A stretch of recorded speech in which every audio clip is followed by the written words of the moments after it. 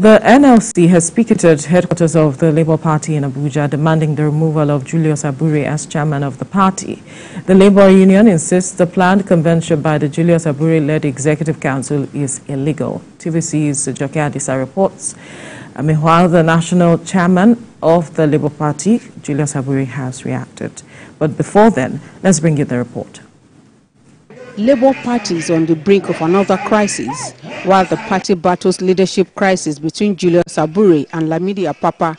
On one hand, the planned national convention has now pitched NLC against the party's hierarchy. The NLC Political Commission leads selected members of the Congress to picket Labour Party's office in Utako area of Abuja. The team meets a detachment of armed policemen deployed to forestall a likely breakdown of law and order. Several placards bearing their messages are conspicuously displayed as they chant solidarity songs. After several appeals to the policemen for the gates to be opened, the members forced the gates open.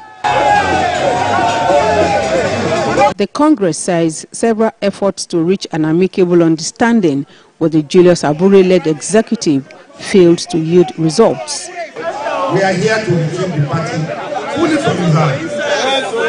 Because this party is the hope of workers.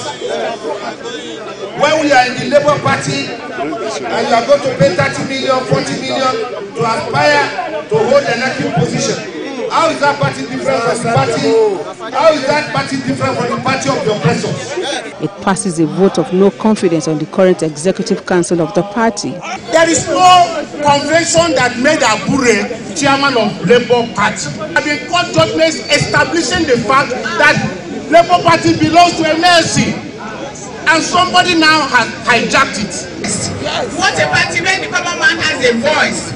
We want a party where the workers have voice, where the workers will be part of the policy making, where the workers will determine how the wealth they create should be appropriated. The national chairman of the party has decided to go and hold a convention without consulting, without discussions with the stakeholders of the party.